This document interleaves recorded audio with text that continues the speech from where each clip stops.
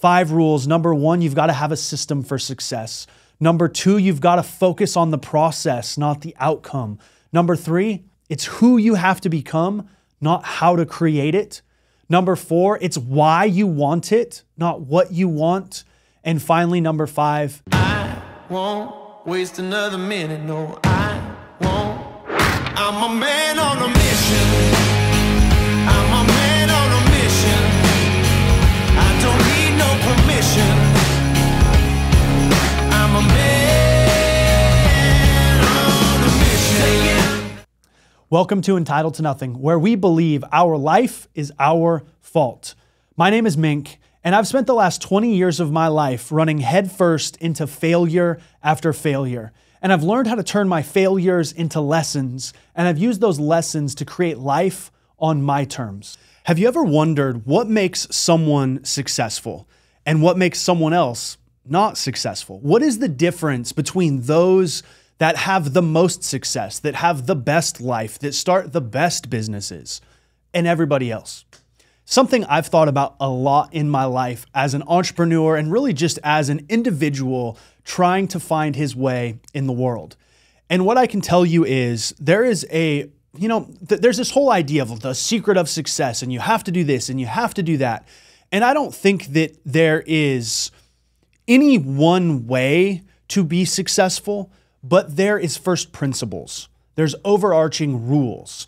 And today what I want to do is share with you guys 5 rules I've learned on my journey from going from broke and bankrupt to earning over $50 million in sales as an entrepreneur. And I tell you guys that number not to impress you, but to express to you that I have found a way to create some success in my life. And in the modern world, for whatever reason, one of the number one ways of not valuing, but measuring success is from a monetary standpoint, right? Especially in the entrepreneurial world. And so I sat down and I wrote this really long post about success and what has to happen and what you have to do and the principles and some of the character traits and some of the things that you have to have. And I tried to record this episode a couple times, honestly, and it just wasn't feeling right. And ultimately, I condensed it down into 5 rules. And today I just want to share these 5 rules with you. I want to have a candid conversation about it. And then at the end of the talk, I'm going to tell you a couple of takeaways and how you can start to apply these to your life. So the first rule of success is, before I even go there, let me start and say, these are not definitive in the sense that there's a whole lot of other things that you have to do. And when I say number 1, it's not like this is the most important thing. One of the things you guys will learn about me is I don't believe in absolutes. There's a few absolutes in life, but most exist in this gray space, right? Between the black and the white. And I personally think that we get ourselves into trouble when we try to be too rigid about things. But I do believe there's first principles. And that's really what I'm talking about here with these 5 rules of success. And so it's not that one is more important than another. It's just a list of 1 to 5. So the first principle that I think we all must follow if we want to have more success in our life is this. Success is built by repeatable systems. Okay, I think it was one of those famous philosophers, Aristotle, that said, we are what we repeatedly do. Excellence is not an act, but it's a habit. Okay, and so often we want to focus on the end goal, and we're so focused on, getting the job, starting the business, getting the car, whatever the end destination is, that we don't really think about the process that it's going to take to get there. And one of the things that I've learned is the quality of our systems is going to determine the level of success that we have. And oftentimes I think about it like this. I want to create repeatable systems that create predictable success.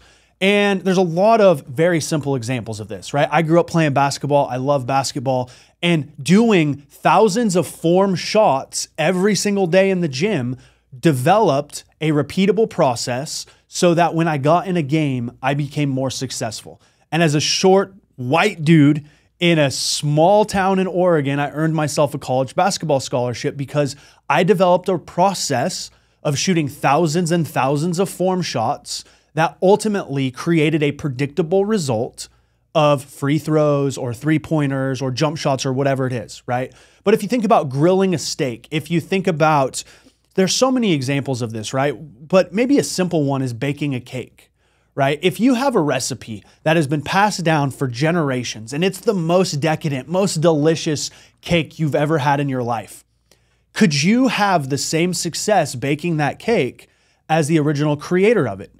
And the answer is yes, if you follow the process, also known as a recipe, right? And if you're going to follow a process or a recipe, you have to know what ingredients you need, in what proportions they need to be used in, and in what order they need to be mixed into the bowl. Because if you get the wrong ingredients or you get the wrong quantity of ingredients, and sometimes if you put them in the wrong order, you're not going to create the same result. And so when you think about, what is it that makes people successful? I would challenge you guys to think about it like this.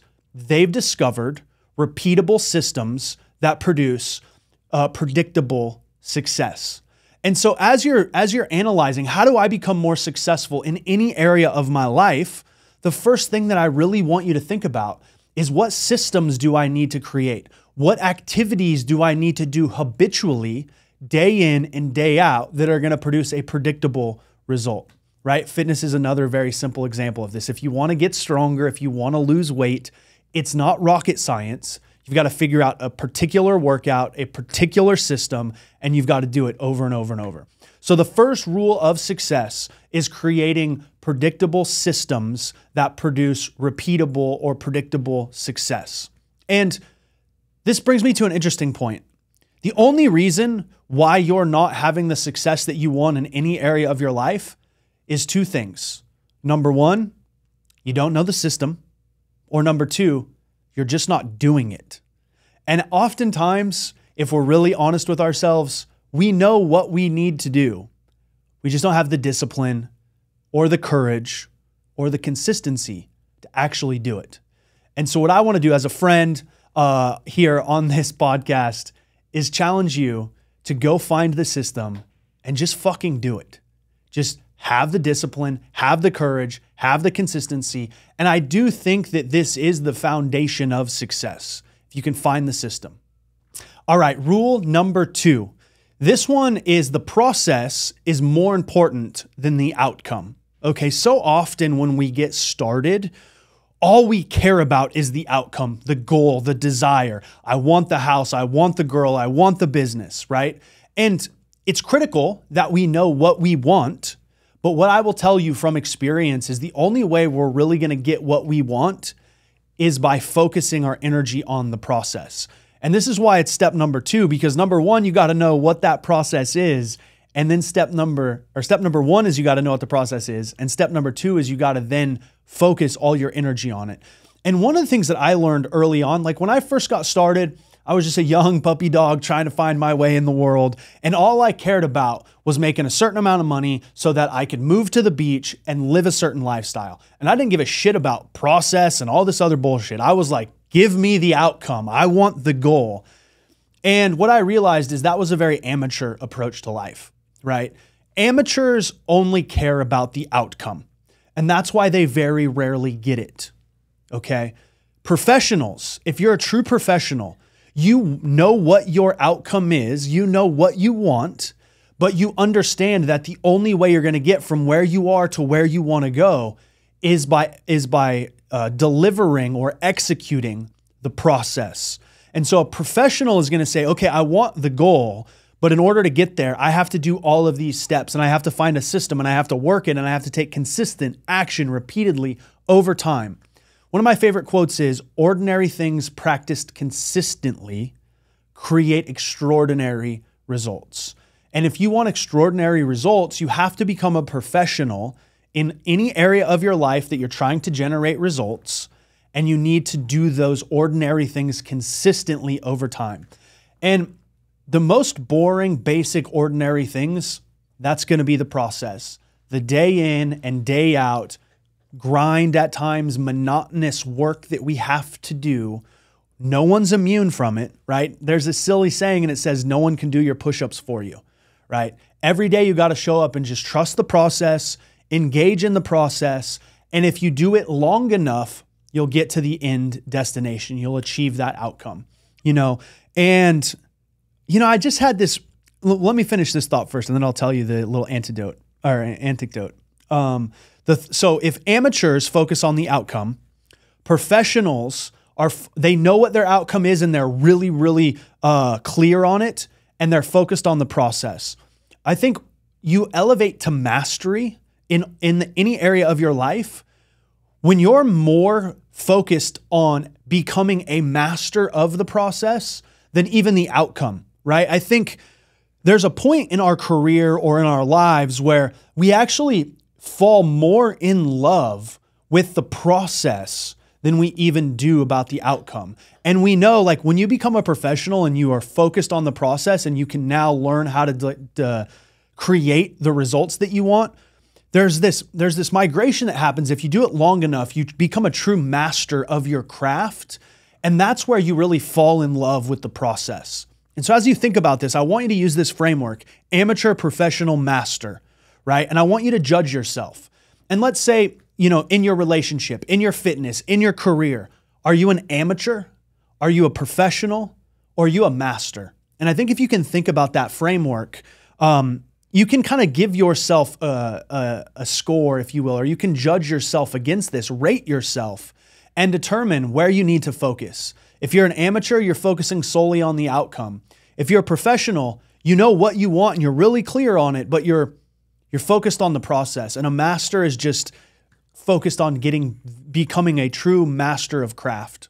I had this experience recently where I was just in Hawaii for a couple of weeks, and I'll make a long story short. I ended up renting a house in Hawaii, which was something that I've wanted to do for a really long time. And it was a series of events kind of happened in perfect order. I've been wanting to have a second place on the beach for a long time, and I've been saying it's not the right time. It's not the right time. I need to be patient, right? I've been delaying the gratification of the outcome until I felt like financially and then from a schedule standpoint, professionally, that everything was going to be in order. And I was down there, some dominoes fell into perfect order, and there was this opportunity to rent what is a dream home of mine that really just fell in my lap. And so I took it. I got back to Arizona and I was sitting in my office, my first day back in my office, and I was just reflecting on where I'm at. And I had this really incredible experience because I realized I am living the exact life I dreamed of years ago. And it was this humbling experience. And I thought to myself, how did I get here? It was like for years and years and years, it felt like I was working my ass off with very little result and just grinding it out 10, 12, 14-hour days, 5, 6, 7 days a week, just working. And then all of a sudden, here I am. And on one hand, it's like it happened fast, but on the other hand, it took 8, 10, 14 years to get here. But the reason why I tell you this story is the one thing I'm most proud of is all I've done for the last 14 years is show up every day and give every day the best that I can. And some days are better than others. Some days I'm tired and exhausted and my energy and my effort is shit. But I did the best that I could that day. And other days I come into the office, I'm fucking fired up. I'm going, my intensity is super high. Everybody's like, what's up with Mink today? He's on one, right? Like, we're all going to go through good days and bad days. We're all going to go through seasons of life where we feel like things are taking too long or we're not where we want to be. But if you can just commit to the process and you can do it every day and show up every day and just give it the best that you can that day, and then try to be a little bit better tomorrow, I promise you guys, if you stick with it, if you have a long-term vision, you're going to get there. And this is part of the reason why I wanted to have this conversation with you guys today is because that moment I had. I'm recording this on a Friday, and I had that moment on Monday. I got back from Hawaii. I rolled off the red eye right into the office, and I was sitting in my office in between meetings, and I was like, wow, how did I get here? And the answer was I just did daily consistent action over the last 14 years of my life. And since I started Live Bearded, it's been 8 years of intense focus on what I want. And now I'm living life on my terms. And that's what I want for you guys. So you've got to follow these steps if you really want to help build a foundation that's going to help you get to the next level, which leads me to number 3. And number 3 might be one of the most important ones. Number 3 is this. It's who, not how. You see, so often in life, we think, how do I do this? How do I do that? How do I create the business? How do I find the relationship? We get stuck in the tyranny of how. And ultimately, one of the biggest lessons I've learned in life is we never have a how problem. We always have a who problem. And the truth is, if you're not where you want to be, one of the biggest reasons why is you're not the type of person that's capable of creating that result. And you need to ask yourself this question: who do I need to become to create the result that I want? Ultimately, who we become is going to be the number one determining factor in the life that we live. I was on a coaching call a couple days ago and they said, as a founder, you are the company's greatest asset and the company's greatest liability. And who you are and how you show up and the level of skill that you have and the leadership capacity that you create within yourself, that is the governor of your potential and the business's success. And so who are we going to become? Now, in this category of who, there's 3 particular areas of our life that are going to determine the results that we have. Okay, the skills that you develop as an individual are going to determine the success that you have. The character traits that you possess are going to determine the type of person that you become. And then ultimately, the beliefs that you have about what's possible for you are going to be also one of those indicators. Now, I told you before, right? If you have a recipe, you can create any recipe or any meal. You can bake the cake in the exact way and make it as delicious as anybody else if you know the ingredients, the proportions, and in what order to mix them. I would make an argument that the ingredients of success all come down to who you are. And that's the skills that you have, the character traits that you possess, and the beliefs that you have about what's possible for you. And so this question about who do you have to be exists in this area. And so many times I've stepped back from a situation in my life where I didn't get the result, where I failed. And I said, okay, what skills am I missing in this moment? Right? As the CEO of Live Bearded, we've went through multiple iterations of growth. In every situation, I've had to step back and say, who do I need to be? What skills do I need to take the company to the next level? And there's hard skills and there's soft skills that all of us must develop in life. And I would say the hard skills, you have to decide what are those for you. Do you want to be a stockbroker? Do you want to be a doctor? Do you want to have the skills of a copywriter or a content creator, right? There's the skill side of things. The hard skill, honestly, is very easy. You just figure out what you want to learn and what skills you need to create the result that you want, and you go acquire those, right? Soft skills are a little different because that's more like our communication, our ability to build rapport, our charisma, our communication skills, right? Can we persuade? Can we think critically? Can we problem solve? All of these things are critical. But if you want to have more success in your life, it starts with you. Who do you need to become? And the first part to say is, okay, what skills do I need? From there, you have to determine what type of human is capable of creating the results that you want. If you're introverted and you want to go make a shitload of money as a salesperson and you're going to have to make tons of sales calls and you're going to deal with tons of rejection, you're probably going to set yourself up for failure, right? If you don't have the character traits that are required to create the skills that produce the results, you need to develop those character traits. And here's the deal. Character traits are completely learnable. You can learn to be more focused. You can learn to be more disciplined. You can learn to be more educated. You can be the type of person that develops the character trait that rather than clicking on the TV at night, you open a book. then rather than talking shit on social media, you get on YouTube and you watch videos, okay? But the character traits that you possess are kind of the building blocks to the skills that you're gonna create. And then you wrap all of that in belief. The belief about, let me say it this way, you are who you believe you are. You live the life that you believe you can live. You have the relationship that you believe you can have. The beliefs that we have about ourselves and about what's possible for us is ultimately the determining factor of our potential. We will never out-earn our beliefs. We will never out-believe, or we'll never have a greater level of potential than we believe for ourselves. So as you're thinking about how do I create more success, it's who do you need to become, what skills, character traits, and beliefs must I possess, and then you just go out and be the type of person that becomes that individual that builds that success. The fourth rule is why, not what.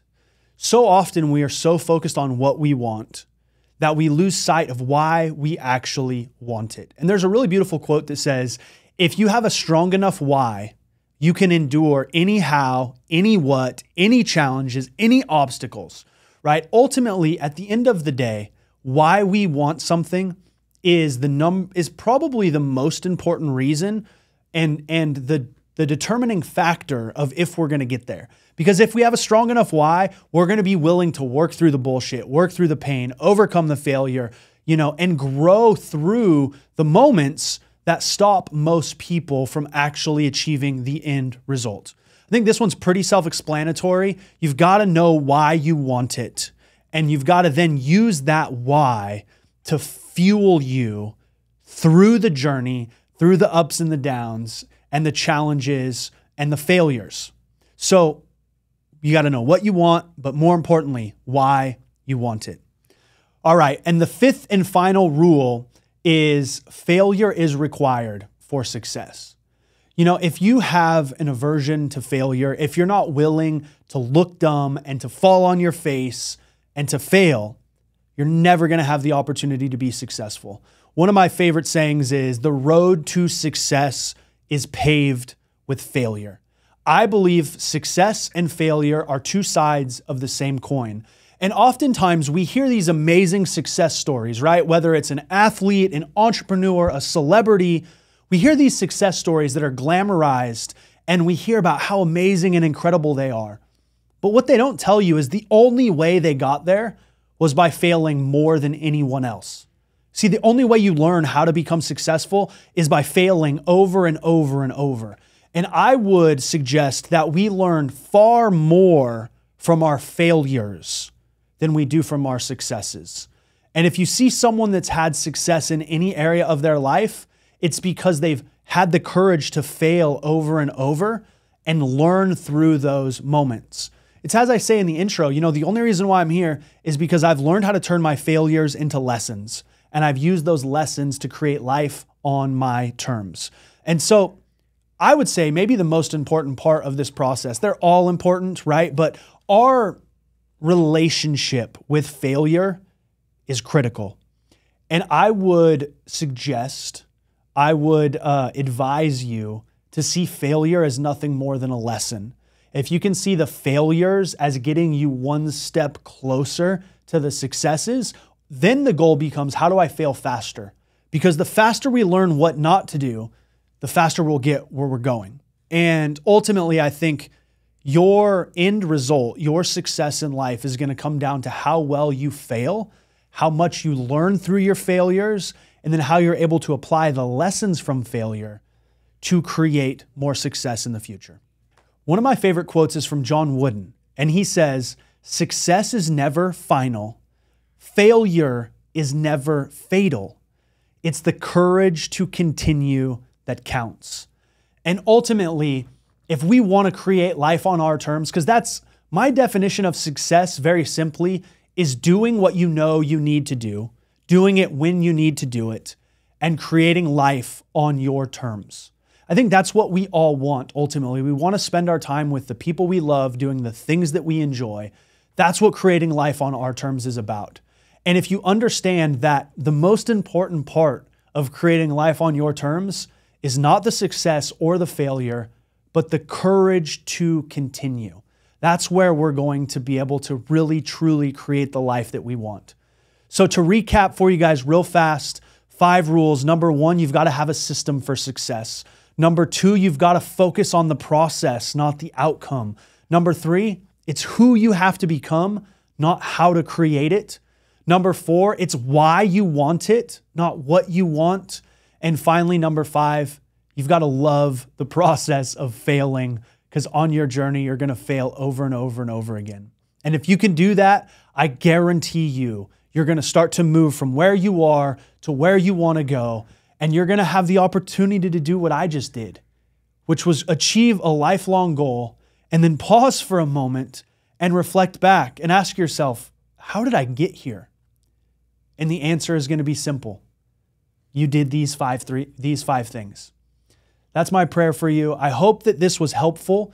If you got value from this, will you just do me one favor? Will you share it with someone who needs to hear it and tell them about the podcast? That's the only thing I'll ever ask of you guys. I hope you have an amazing day. I hope to hear and talk to you guys soon.